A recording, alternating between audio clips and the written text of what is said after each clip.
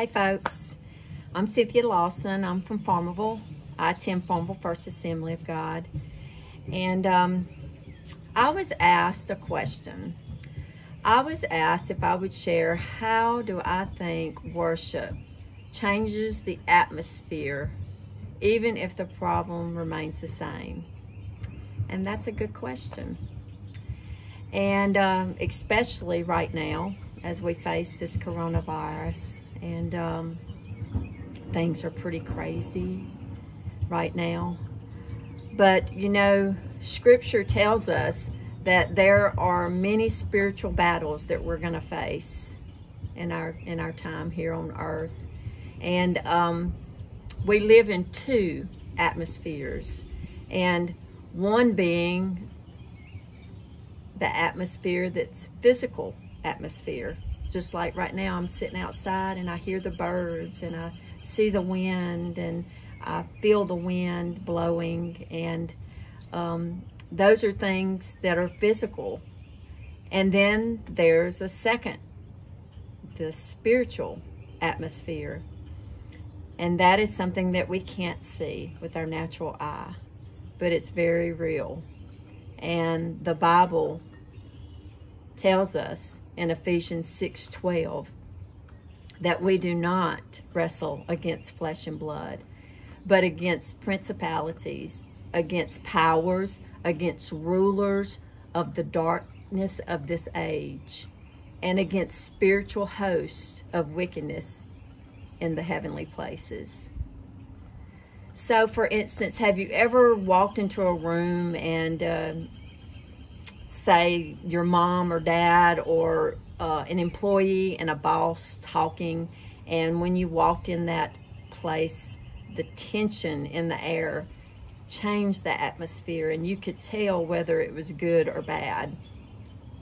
It's just like this coronavirus that we are facing right now. We cannot see it with our natural eye, but we can feel the tension that it's causing, which causes people to feel fear and anxiety and depression and worry and hopelessness.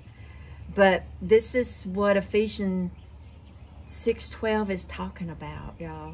It's talking about we're not wrestling with things that we can see, but against things that are in this dark world that we're facing. And the Bible, you know, it tells us, God warned us, you know, that we're going to face battles, that we need to be prepared, Lord, like in Ephesians 6:11 tells us, put on our armor of God to be able to withstand against these evil things that are going to come against us. So this is why we must choose the atmosphere of holiness, of praise, of worship, of prayer, of love, of hope, of faith. The choices that we choose will be what we will experience here on earth. The Bible tells us that God inhabits the praises of his people in Psalms 22:3.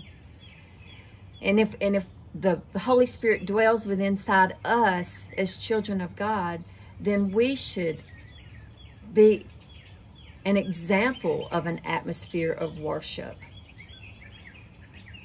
And so during this time, the atmosphere that we need to display is hope and trust and faithfulness and worship and praise and prayer, even if this virus continues and things in our life continues to become worse. Whether good or bad, we are to trust in the Lord.